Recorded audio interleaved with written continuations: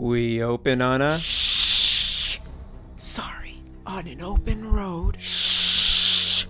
What's going on? Shut up! Surprise! The driver swerves to avoid ending a life and instead totals his car and dies. Phew, that was a close call. The lady approaches the vehicle to make sure he was insured. Justine is beginning her very first semester of undergrad in veterinary medicine. She is a vegetarian and her parents take her to a nice restaurant that only serves meat and mashed potatoes. However, even the mashed potatoes contained meat. Her parents drop her off on the least busy move-in day in post-secondary school history. She packed lightly. As a kickoff to Frosh Week, the senior students dress in ski masks, ransack the rooms of the freshmen, throw their mattresses out the window, and hold them hostage. You know how all college hazing goes. They then have them crawl on their hands and knees in a choreographed impersonation of Velma from Scooby-Doo. What's going on around here? As a reward for completing their first round of initiation, a party breaks out. If this party was a salad dressing, oh lordy, it would be raunch. Justine, more of a lone wolf, aimlessly wanders through the party before seeing her sister Alexia classily dancing on stage. They leave and the camera pans to a stuffed lamb with a stitched mouth being hung by a noose. Surprisingly not a common sight at a vet student party. Have the lamb stopped screaming?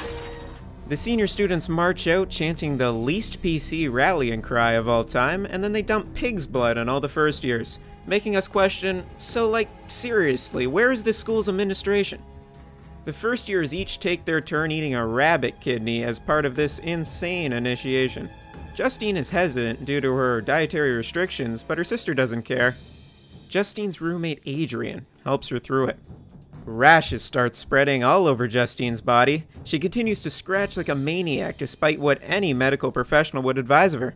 She falls back asleep and dreams of a horse and a treadmill. The next morning, she sees the school doctor.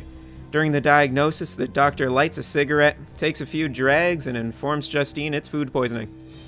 In a real Napoleon Dynamite-esque move, Justine sneaks a burger into her pocket to save it as a snack for later. She's developing a craving for meat. Much like the patient she hopes to eat, treat, Justine coughs out a hairball. She goes to her sister for support during her massive character development, but Alexia's shoulder deep in cow tush. Alexia performs a magic trick, making her finger disappear. Out of sheer curiosity, Justine chows down on the severed finger. Alexia wakes up to see her finger being dined on.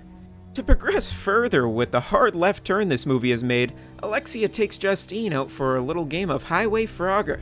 She jumps out in front of a car to get it to crash into a tree, a skill she has seemingly perfected. She begins munching on the brain of the passenger to demonstrate to Justine that her carnivorous sickness runs in the family. This horrifies Justine, triggering her to walk in frustration down the interstate. Justine starts craving Adrian, less in a romantic way, and more in a cannibalistic way. She begins her transformation into a party cannibal. She attends an educational seminar, teaching how to create secondary colors, and she bites a chunk out of the lip of Colonel Mustard. Alexia takes Justine to the morgue, and a video goes viral the next day of Alexia's cruel joke.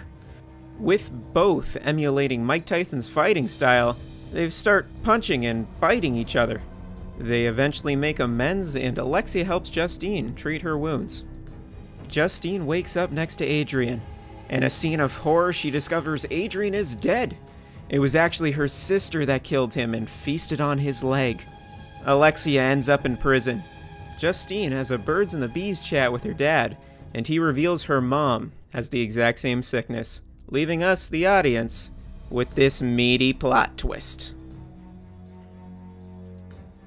If you're a fan of licking eyeballs, that one guy that always volunteers to play on the Skins team, or just think that all vegetarians are cannibals in disguise, then this movie's for you.